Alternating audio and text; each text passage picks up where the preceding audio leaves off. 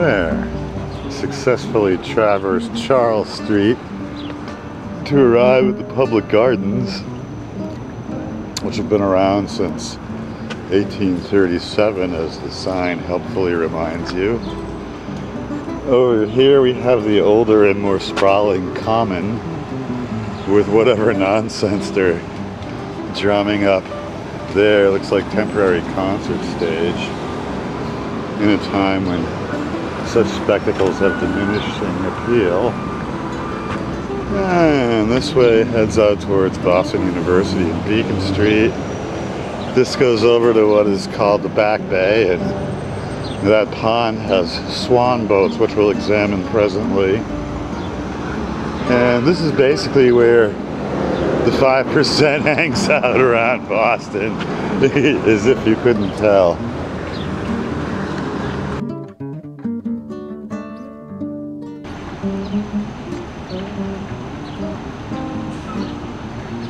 Public garden. So yes, the Swan Boats. And shit. Let's see. We wander down here.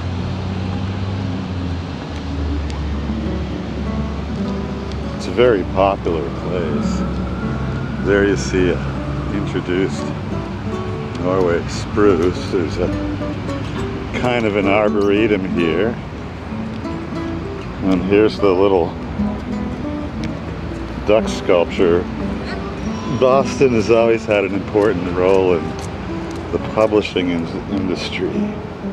So you'll find lots of references to various children's books beloved by baby boomers who, after all, run everything now. And the little brass ducks are from something called Make Way for Ducklings.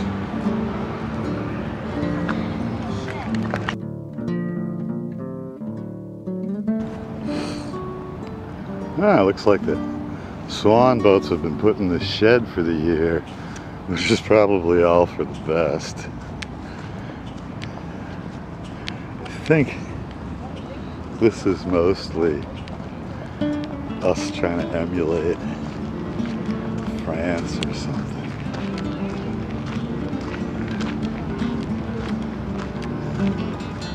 It's a funny little island.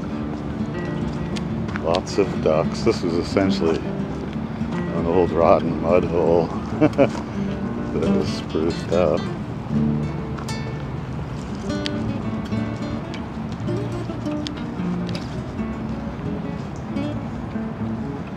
There's the funny pedestrian bridge. And some Japanese thing. Probably looted. Actually Chinese maybe.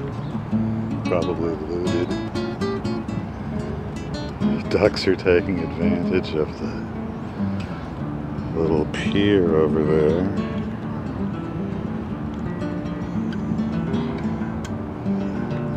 And all is generally right with the thing that calls itself Boston. Well, there's a couple of big frickin' swan. Don't go near those things. They can be mean.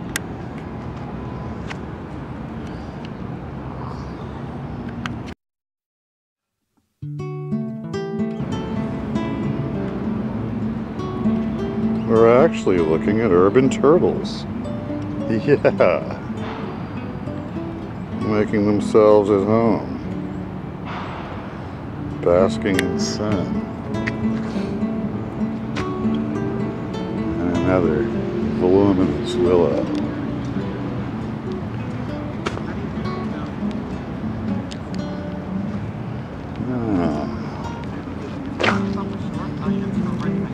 I think we've about covered the public gardens for now.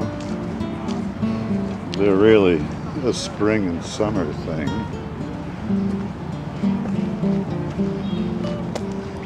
My mission is mainly to find the Freedom Trail, follow it over to Charlestown,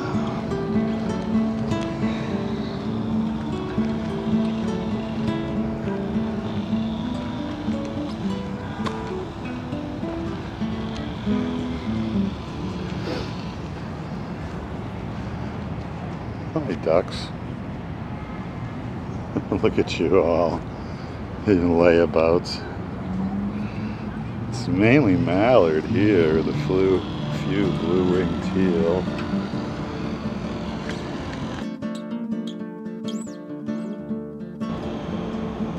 And here's more of that light ripple stuff I really have come to enjoy.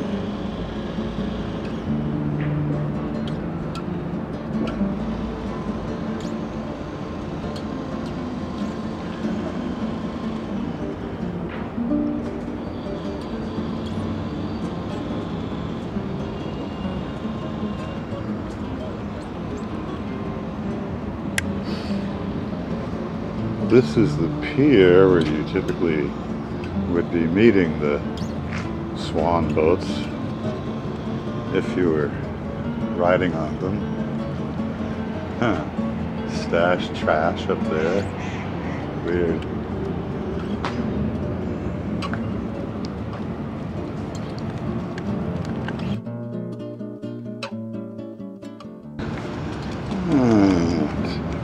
Something's flapping. I think it's a cormorant. Must be doing a mating dance or some such thing. And there's Boston in all of its provincial monstrousness. There's a quaint little bridge from the other side. Heaven knows I've been over that thing a bunch. More ducks.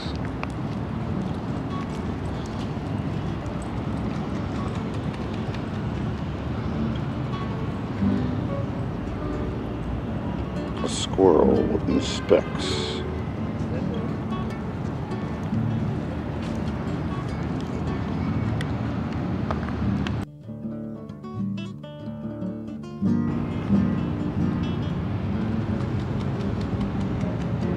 I think it's a flapping cormorant. You can't be finding much fish in there.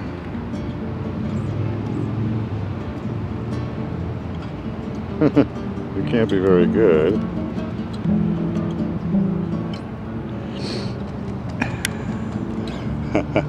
The principal clowning birds of the urban landscape. They're naturally comical. And to their credit, they've been put to work in other parts of the world fetching fish for us, which they seem to do with good humor and grace. Up, the ducks are taking off.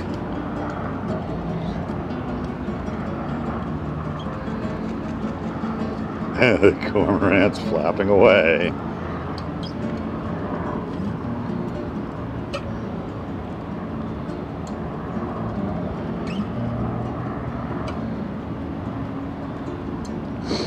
There's some other funny little structure.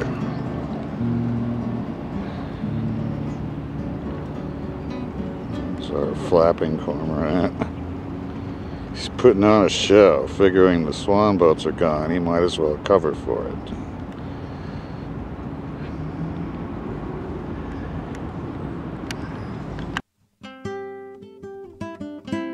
And so I take my leave of this, save the horrific Back Bay uptown area and its blandishments for another day. We're gonna go into the heart of Boston quaintness, the North End,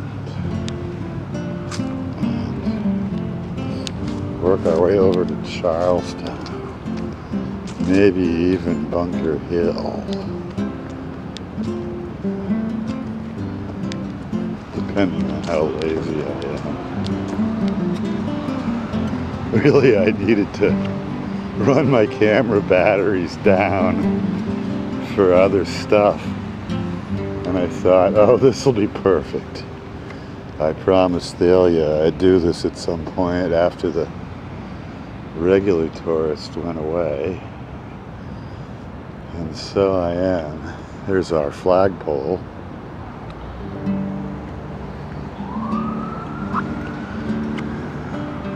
And it's a generally quiet public gardens. Not a lot of leaf color change yet. Sort of the extreme end of summer. And our pal, Mr. Squirrel, foraging.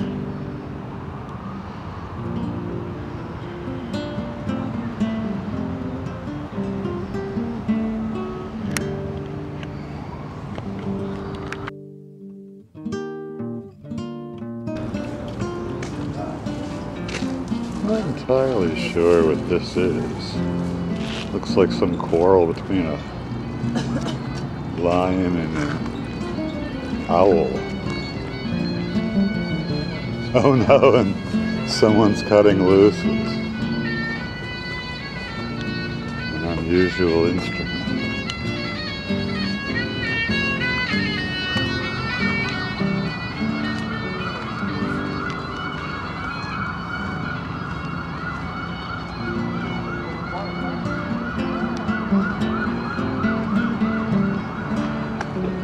So this is our